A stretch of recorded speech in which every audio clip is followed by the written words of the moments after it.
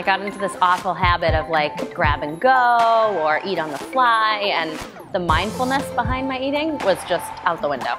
So I needed something to keep me like accountable and help me kind of get into a better set of habits and routines. Design to Fit I don't actually think of as like a diet. I guess diet is just a term for the way you eat, but diet has this like connotation to it that you're like starving or you're doing something for a short term that's not sustainable.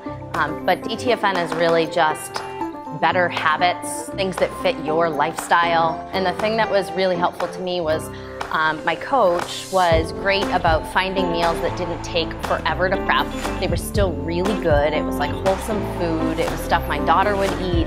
And it didn't take me all day. I feel like my energy level's better, sleep in general. There's not a lot of sleep that happens with a 2-year-old at home, but you know, I sleep better. I just feel better in general. And that translates to things like better performance at the gym, higher levels of energy. It's just, you know, better moods. It's just all around. You feel the impact. So honestly, there's no like persona that I can think of that wouldn't benefit from a schedule like this. My name is Jenna, and I use Design to Fit Nutrition.